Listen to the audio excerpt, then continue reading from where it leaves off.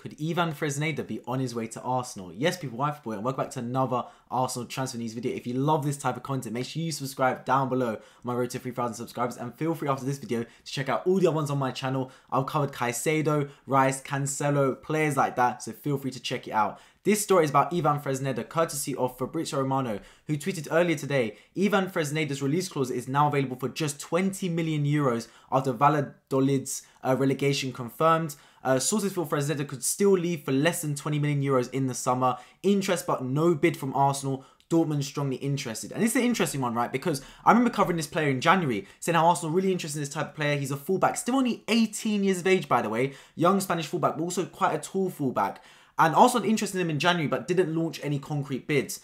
And now it seems interest has been renewed. And waiting for him to stay at his club, Real Valladolid, who got relegated this season. And now his release clause has gone from 40 million to 20 million. Seems like you could snatch up for quite a bargain. Because, look, 20 million in this day and age is nothing for a fullback. And he's a fullback that suits Arteta's needs. I covered him in January saying how he's tall, he's young, he's already adept with playing the ball at his feet. And also he can slot in be that defensive fullback. We know Pep Guardiola plays that 4 defensive fullback formations, right? Where he's got Ake left back and potentially John Stones right back. Arteta might want to implement that himself. He's already got someone like Kivior who's been tested out as playing as a left back. And of course, Ben White's been playing like a right back type player. So maybe someone like Ivan Fresneda could be that perfect type of option for Mikel Arteta. The fact that we had interest in him in January and now again we've got interest in him in the summer but I've not launched a bid and he'll come from a cut price makes me think that this could be a likely deal for Arsenal. We know Arsenal also been linked to Sacha Boey from Galatasaray. However, no concrete bids have happened from that story as well. So those are two fullbacks Arsenal targeting. I do seriously think Arsenal are looking at fullbacks this summer, which for me I think is a good option. We know Kieran Tierney's set to leave the club to potentially Newcastle United. Would be a sad loss, but if the player wants to go, you have to appease the player's wants, right? And the player wants to get out of Arsenal. And Newcastle, although it is a Premier League club, I'd rather we don't sell to another Premier League club. We could tell Kieran Tierney's would want to go to Newcastle. It's up north. It's basically next to Scotland anyway, so he'll really enjoy it up there. But it does mean we need to replace him because Zinchenko alone is not enough. Now, Ivan Fresneda is more of a right back. However, we know Arteta will always have a trick up its sleeve. Maybe he puts Tomiyasu as a backup left back, converts into that position, and then Ivan Fresneda coming on Sacha Boey could be that backup right back to Ben White. That could potentially be a viable option. Or he's looking to jig up his whole squad and maybe play someone like Kivior left back.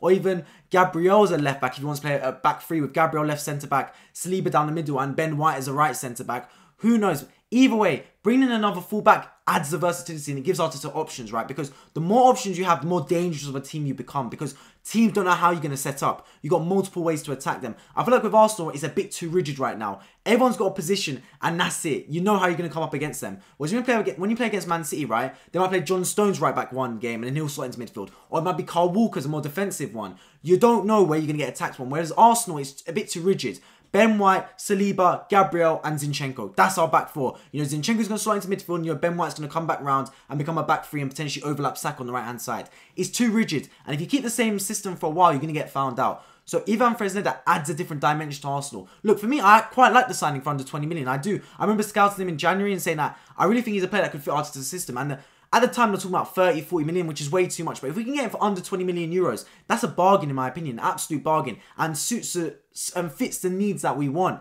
At 18 years old as well, bound to get better. Spanish blood himself. We know Arteta likes those Spanish type of players. Confident with the ball at their feet. It's in the Spanish DNA, man. It's in their water growing up. So, yeah, I really like that potential signing. However, for me, right back should not be our target straight away.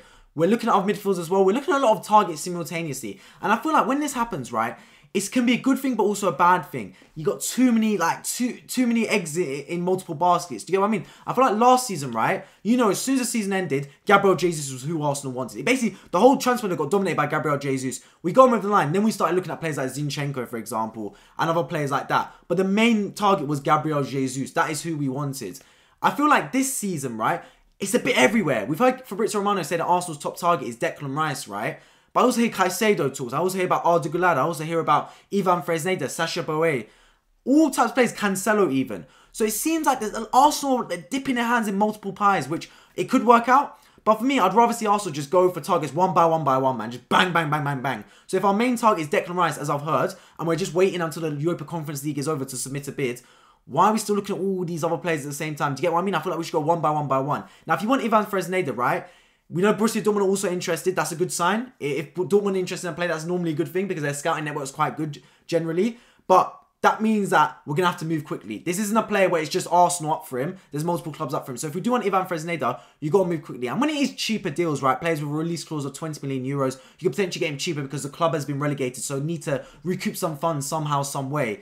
It is normally a deal that can happen quite quickly, right? Because it's not like they're trying to eke out money from the club. It's not like it's going to be a war of attrition and you're waiting until the deadline day to really get the player over the line. This is one of those where Real Valladolid just want to get rid of the player. They just want to get rid of him, man. They're relegated. They need to make money one way or another. So if Arsenal can come in and make that bid early and potentially prize money for 15, 16 million euros, I can't see why this deal can't happen, to be completely honest with you guys. But it's just whether we do that. That's the only thing. It's whether we're willing to go through with that. Who knows? But yeah, like I said, I want to see Arsenal target the midfielders first. I think a Declan Rice bid is absolutely imminent. We've heard the talks with Bayern Munich as well about how they're interested, how they're willing to launch a bid.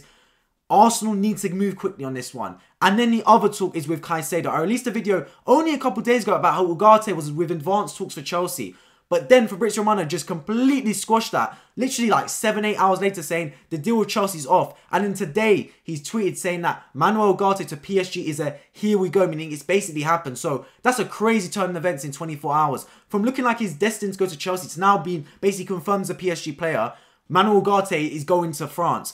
And what does that mean for Arsenal? Well, it means Chelsea now are probably going to renew their interest in Moises Caicedo. Fabrizio Romano himself said that no matter what happens with Ugarte, Chelsea are going to want Moises Caicedo. But now you know, with Ugarte off the table, Chelsea going to be looking extra, with a little bit of extra intent to get Moises Caicedo, that central defensive midfield position. And more often than not, when you're in a bid with Chelsea, it's a long day because they're not just drive the price up and up and up with no regard for the actual value of a player. They just want to pay as much money, well over the odds, for him. So it's going to be really interesting to see how the Caicedo deal goes along. I feel like it would have been much easier if Ugarte went to Chelsea. But now that he's not, I feel like Chelsea are going to be straight in for Moises Caicedo. So can Arsenal keep their nerve and go for both Declan Rice and Caicedo? That's a real question. I'd like to hear in the comment section, let me know who you would rather get, Caicedo or Declan Rice. For me, I want both, man. It's not even a pick and choose. For me, I genuinely want both. I think both would be that exact midfield we need. Too many times Arsenal address one position, but not both positions, man. Like, if you want to challenge for the title and Champions League, you're going to need a big squad and a squad of killers, a squad of assassins, man. And Moises Caicedo and Declan Rice are exactly those type of players, man. World beaters. World beaters and versatile players as well that can play the defensive midfield role and centre mid box-to-box role for Declan Rice. And right back in CDM for Moises Caicedo. Exactly the type of players we need. So those are two positions I'd really like to see Arsenal address. But like I said, multiple different clubs are looking at them. So this transfer window, it hasn't even opened yet. But you're already seen a lot of news regarding players that Arsenal wanting to sign. And the players that Arsenal competing to sign as well. So Eddie's got a busy summer in his hands. Let's see if he's able to pull a lot of these transfers over the line. I do hope so.